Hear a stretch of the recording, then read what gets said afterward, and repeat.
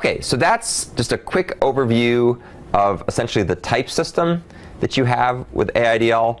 And using those basic building blocks, then we can make all kinds of other interesting things. I did a little experiment just for fun. I ran a search through all the Android source code to see how often they use AIDL interfaces, and I found hundreds and hundreds of examples of where it's used in the frameworks. It's used a little bit less over in the apps and providers portion of the packages directory, but it's still used there as well. It's used probably a dozen or so times, but it's used hundreds of times in the main part of Android, which means that you are often accessing stuff as an app developer in Android that is using AIDL in one way or another. So getting to know how it works is useful. All right, the next thing I want to talk about is how you go about actually implementing AIDL interfaces using Eclipse, and then kind of talk about sort of what's going on under the hood. Now, some of what we're going to talk about here is not strictly necessary. You can get a long way in life as an Android developer and not know some of the things I'm going to tell you. But I want to show some of it to you because I think it's interesting to learn how it works. And as I mentioned last time, it's also useful because it helps you appreciate the tedious and error-prone programming you're not doing because it's done for you by having an AIDL compiler. All right, first let's talk about how you use Eclipse. So basically what you do, it's really easy. If you're not using Eclipse, there's a few other steps you may have to do. But if you're using Eclipse, it's really simple. You go ahead and create a bunch of AIDL files. So here's an example where I've got AIDL files that are in my source directory. And you can organize this as you see fit. One common way to do it is you might put your AIDL files in a separate subfolder underneath the source folder, so that you can have the AIDL files separate from the normal Java files. That's just one thing you can do. And so what Eclipse will then do is it'll go ahead and automatically compile every file it finds in the source directory that isn't a .aidl file. And it sticks those files, which are then converted into Java files, in the gen directory. So source and gen are basically peers. They're siblings at the same level of the directory hierarchy of Eclipse, and the way that packages and projects work and so on. And so if you go take a look at, if you very quickly take a look at the gen directory after you plop AIDL files into the source directory, you will discover that the AIDL compiler has run and it's created Java files on your behalf. And the Java files contain a bunch of things, and we'll talk about them. One thing they contain is an actual interface, a Java interface that corresponds to your interface, and that's very important for what you're doing. Then they also contain a couple of other things as well. They also contain a stub, which is going to be used by the service that implements this thing, or it doesn't always have to be a service. Whoever the implementer is of the interface will be relating to the stub. And there's also something called a proxy, and that's what the client will be using. Now, when you're dealing with just conventional synchronous communication between activities and services, or services and services, then in that case the proxy is typically used by the activity or the client, and the stub is used by the service. But as we'll see, when we start doing asynchronous calls, the concept of client and service gets flipped around a little bit. And so you actually may have an activity that is also implementing a stub. And that's so it can get callbacks that come back to it from the service, which is invoking one-way methods on callback objects that were passed to it. And we'll talk about that, and I'll show you the examples. That's one reason why I wanted to skip the quiz, so I could cover all that stuff in detail. OK, and if you take a look at the documentation here, you'll find out lots more information about how AIDL works. Now, there's a lot of different moving parts here, and it helps to break them down by a number of different criteria. So let's kind of do this. Assuming we have an interface like the iDownload interface, then we're going to go ahead and have a couple of different kinds of entities involved. And when you take a look at your implementation, when you take a look at the generated code, you'll see all of these things and how they appear. So I'm just going to give you a high-level view first. So there's some stuff that comes out of Android, out of the box. There's this iBinder interface that's defined as part of Android. There's a binder class, which is defined as part of Android. The binder is typically something that's local, and the iBinder is an interface that allows you to be able to access something whose implementation may in fact be remote, where remote means in a separate process. So those are the things that Android gives you out of the box. They're always available. Then there's certain things that are generated by the AIDL compiler. So the AIDL compiler will generate this stub class that's nested inside of this other interface we're going to talk about later. And then there's also a proxy class, which is nested inside the stub for various reasons. And we'll see how those guys get used in a second. And then finally, what you do as an implementer of the service that wants to define this interface, that wants to provide an implementation of this interface, you come along and you inherit from the generated stub, and you override the methods that were defined in the interface so that you give implementations that are meaningful in whatever it is you're trying to do. And it turns out that this particular hierarchy here, the one that goes like this, these are all service-related kinds of things.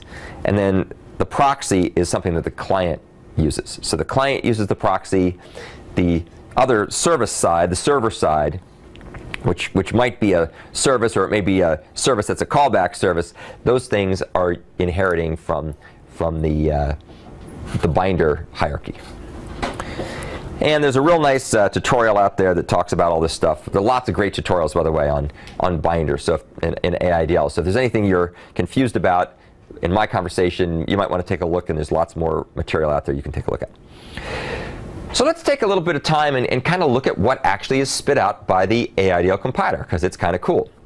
So you'll see that what happens is that there's this interface that's generated, and that extends this iInterface class, or interface. And then there's a static abstract class called a stub. And as you can see here, it extends the binder, and it also implements your interface. So in our case, that was the iDownload interface, which has the download image method. So there's a class called stub, and it inherits from binder, and it implements the download interface. And then basically this is this thing that's going to be sort of on the implementation side of the house. And then there's a constructor for stub that's going to go ahead and register an instance of this object with the underlying binder framework. So that's how the binder framework knows that you've got an object that needs to be dispatched. It registers it by using this thing called attach interface. There's also another method that's very important, and we see this getting used a couple different places, called as interface. And as interface is typically used by the on-service connected hook method that gets called back by the Android binder framework and the bound service framework when the onBind method returns. And what that does is it allows you to take a binder object, or an iBinder object, which is what comes back from the server side, the service side, and be able to narrow it or downcast it down to the appropriate underlying interface that we're trying to define here, which in our case would be the iDownload service. And you can see it's got a bunch of gobbledygook code here where it's trying to check to see whether we need to have a proxy made or whether we're the server side, whatnot. And if we need a proxy, which we're going to in this case, it goes ahead and it says new iDownload.stub.proxy obj. And that creates a proxy, and we'll look at the proxy on the next page. Well, two pages from now. In fact, I'll tell you what, let's go look at the proxy real quick, and I'll come back and talk about the other stuff. So here's what the proxy looks like. The proxy is nested inside of the stub. And basically what the proxy does is the proxy is going to stash away the iBinder, and then it's going to use it shortly. And it's going to use it when the client calls the method through the proxy, the method in our case being download image. So when the client calls download image on the proxy, what happens, as you can see here, is it takes in the string, which is the URI, and this code, by the way, is all auto-generated by the AIDL compiler. And as you can see when you look at it, it's pretty low level and nasty. And what it's essentially doing is it's creating a pair of parcels to contain the data that we're going to send over there, and to get the reply back, it's creating these two parcels. And then it's going ahead and it's going to take the URI that we pass in, and it's going to write it as a string into the underscore data parcel. So that what that's basically doing is it's copying the bytes in our URI that is coming from the client side into this parcel, which keeps track of its type and other metadata. And then it goes ahead and it calls this method called transact, and we'll cover that in a second. And what transact does is it says, here's the operation that I want performed. I want to do the transaction download image operation. And here's the data it should work on, which in this case is the string containing the URI. And here's where I want you to put the reply. And we'll see what happens in a second in that method. And then when it's done, when this thing returns, we take the reply and we copy its result as a string into underscore result. And that's what we return as the return value from that particular method. So as I say here, I simplified this ever so much just because I wanted to make sure that you would be able to follow along with what it's doing without getting it too complicated. Here then is the method called in response to the call to transact. So as you can see here, we call download image. That calls mRemote, which is the remote binder object or a proxy to it, transact. That ends up calling back in the stub the onTransact method. And you can see what onTransact does is it takes a look at the code. And keep in mind the code is shown over here. Here's the code that was passed in, the transaction download image. And it has a bunch of stuff. I'm just showing the part that's important. It says, if this is the transaction on download image or download image case, then go ahead and read its data string and then invoke an up call on the actual implementation method that was defined by the user who subclassed this whole thing in the first place. And we'll look at that in a couple slides. That's the actual call that does the actual work. And so it demarshals the parameter and passes it to the callback. And then when it comes back here as a string, and it marshals that up as a string, and then that gets sent back over to the client as the reply. OK, so any questions about that? So that's basically the set of things that the proxy and stub are doing under the hood to do stuff like register you. So here's, I'll highlight this guy, to go ahead and register these stub instances, these binder objects, so that they can be dispatched ultimately by the binder framework. It has a way of being able to take an iBinder and turning it back into an interface. As part of that process, it may have to create a proxy. The proxy is an object that has a method that has the same name as the receiver, but when it's invoked, it doesn't do the work. It goes ahead and marshals the parameters, calls this transact method to pass them over, and then when it comes back, it takes the return value and then cracks it open and returns it back to something that's expected by the caller. So notice what's going on here is that this is Java land, and this is sort of gobbledygook passing data around, possibly between different languages land. And so this is the linearization stage. So I think I mentioned before that what a proxy does is it converts a method call into a message. And that message is something that represents the information in the method call so that it can be passed over to a receiver. And that receiver doesn't have to be written in the same language. It doesn't run in the same address space, and so on and so forth. So it gives you flexibility to pass information correctly and efficiently across processes. The receiver side, the stub side, gets called back as the objects come up from underneath the binder framework in libbinder, and the onTransact method is called, and that does this stuff. And that ends up ultimately calling the download image method that we have to implement as the people who want to define this service. So let's take a look at that part. So now that we've talked about the generated proxy and the generated stub, let's talk a bit more about what you actually do to use this stuff. Everything I've talked about for the past 10 minutes, you really don't have to know in order to use what I'm talking about, but it's useful to sort of understand the principles. And by the way, if you use other technologies like Corba or Microsoft COM or other things like Enterprise Java Beans, they're doing essentially the same kind of thing. The patterns that they use, which would be stuff like the proxy pattern, the adapter pattern, the broker pattern, and so on, those are all the same patterns. It's just different realizations in different languages, in different middleware frameworks in different ways. OK, so if you take a close look at the generated code by the AIDL compiler, you'll see that there's an abstract method called, or a set of abstract methods, one for every method that was defined in the original AIDL interface. So if we have download image, then there's going to be an abstract method called download image here. And we have to implement this. And you either implement it by subclassing from stub or creating an anonymous inner class, or subclassing and then forwarding, however you want to do it. When somebody has to implement download image to do the thing that you actually want to have get done. So here's what you do. You start out by typically creating a private instance of the AIDL generated stub class. And again, there's various ways to do this. The most common way you'll typically see people do it is they'll go ahead and use this format where you make a new anonymous object and you give the implementation here, just like you guys are doing. And that gets created somewhere, either in the onCreate method or it gets created at class scope or whatnot. And you then fill in the implementation of this stuff as you see fit, either implementing it directly or delegating it to somebody else to do the work. And then the final thing you do is you make sure that that object is returned as the result from the onBind method. So that binder, which implements this interface, is going to get returned back to the caller. And we'll see later, think about how this comes back to you. This comes back via the onServiceConnected call.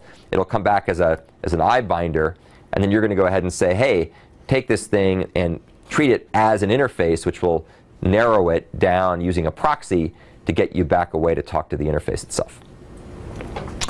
All right, so let's kind of see how all of these pieces actually work end-to-end, because there's a lot of moving parts, and some of them are pretty easy to understand. Some of them are harder to understand. Not all of them you have to understand, but I'm going to show you how it works sort of end-to-end to a certain level of detail.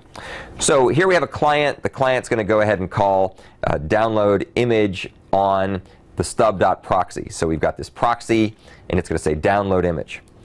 And as we saw, that's going to convert the parameter and the return result into parcels, and those are going to get used to pass to mremote.transact.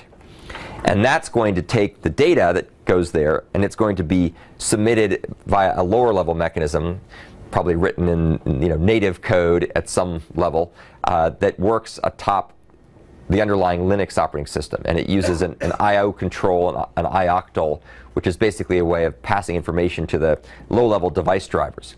The low-level device driver in this particular case, of course, is the binder driver. And that's the guy that knows how to move the data back and forth between sender and receiver. The data comes up on the other side, which causes the thread that's sitting there waiting for the data to unblock from a call to ioctl from ioctl. And keep in mind, there's a pool of threads, and they just take turns waiting for work to do. And so some thread is chosen. It's turned to run. And it takes the data, which is pretty low level at this point, and it goes ahead and cracks it open, looks inside it, and figures out which binder object is this actually for. And it uses that information that was registered earlier when we called the attach interface method on the stub, or that was called for us by the constructor of the stub. It uses that information to go find the appropriate binder object and call its onTransact hook. And the onTransact hook, as we saw, does the demarshaling of the parameter, and it goes ahead and it invokes the upcall, it's called an upcall, to the download image method on our particular service. So that goes ahead and does its work. Now, I don't show the next set of things, but what will happen is on the way out of that method callback, on the way back from that upcall, the result is taken. So when download image returns a string, the generated stub takes that string, stuffs it back into the parcel that it was sent along with the original call to onTransact, and then it unwinds the whole thing. It goes backwards. So it'll return, everybody unblocks, and we end up ultimately back at the original call site, and the result comes back as a return value from the download image invocation on the proxy itself. So the proxy blocks, it looks just like a regular method call, just like a regular two-way method call, but in fact the processing was done by a different method in a different process for the object that was the target of that invocation. And that's what's commonly known as remote procedure call or remote method call or some variant on that. Okay, any questions about that? So it's a good thing to know how all these things work. By the way, lest you think that this is only limited to things running on the same hardware platform like the device, obviously there's a long history going back to the 70s and 80s of people doing remote procedure call where you span network boundaries. And the abstractions are more or less the same as what we're talking about here. It's just that you can talk to things that are on actually physically different hosts connected by a network. Android's AIDL and binder RPC does not work that way, but the various RPC mechanisms you might use if you were to use, say, web services or other types of middleware built in to on top of the underlying mechanisms, you can use those to talk from an Android device to something else using a remote procedure call as well. There's a very nice article here that gives more information about binders and shows lots of examples and more code you can look at to see how all the various pieces fit together. Something else that's important to talk about in this context is the issue of call semantics. So what are the appropriate call semantics for the AIDL and binder RPC mechanisms? And it turns out there's a couple subtleties here that you need to be aware of.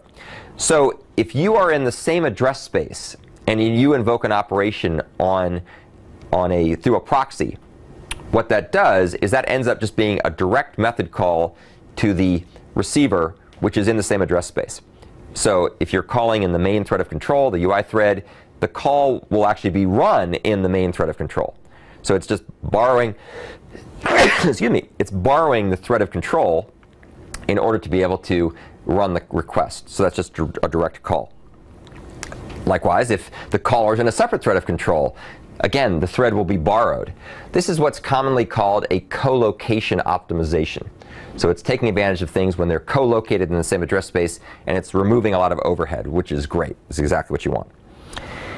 Conversely, if you invoke operations on objects that run in a separate address space, like another process, then the semantics are slightly different. Rather than just calling it directly, which it can't do because it can't get to the memory in the other process directly, instead what it's going to do is it's going to go ahead and do all the steps that we just talked about to marshal up the data, send it down through the different layers, and it'll pop up the other side. And it'll be run in a thread from a pool of threads. So the key thing to remember there is when you start calling things that are going to run remotely with AIDL and binder RPC, you have to make sure your objects are thread safe, that they've got the proper synchronization. And we'll take a look at some examples of how to do that. And then the return value goes back the other direction. The behavior of one-way methods changes the semantics a bit. The main difference being that when you do a one-way method, it doesn't block the caller all the way until it gets to the other side. In fact, it's kind of a fire and forget model. It just sort of says, okay, I pass it off to the underlying operating system on the client side, and then I return. And that call continues, but I, as the client, am not obliged to wait any longer for the data to occur. So it returns right away, and there is no actual return value. Now, just to be confusing, if you end up doing a one-way call that's co-located in the same address space, then that is actually going to be a two-way call in the sense that the call doesn't return to the caller until the method finishes running. But there will be no return values that come back or out parameters. So these are typically compromises people make just to simplify the implementation and make it work in ways that are going to be optimized. Not always necessarily semantically consistent, but optimal and easy to implement. Okay, so to summarize this particular discussion, AIDL is the interface definition language that we use, and Android uses it to generate code. And this code allows us to be able to have multiple processes communicating back and forth on the same piece of physical hardware, the device. Keep in mind again that there's no reason to be limited to that in general. That's just the way that Android does it. And if you end up talking between processes that run on different processes, or you end up talking between processes on the same machine, then it's going to have to generate the code. The AIDL compiler will have to generate code to do the marshalling and demarshalling. And that was the stuff that we looked at. That's the stuff you don't have to write. The only way you would end up writing code like that is either if you're going to write a parcelable class, in which case you have to fill in the read from message and write to message hook methods, and they would do all those steps. Or if you don't want to use AIDL and you're going to encode the data through some other means, like something that you would, like a parcel that you would use if you were going to use messages and messengers. Let's see. Whoops, oh, that's annoying. Hold on, let me get rid of this.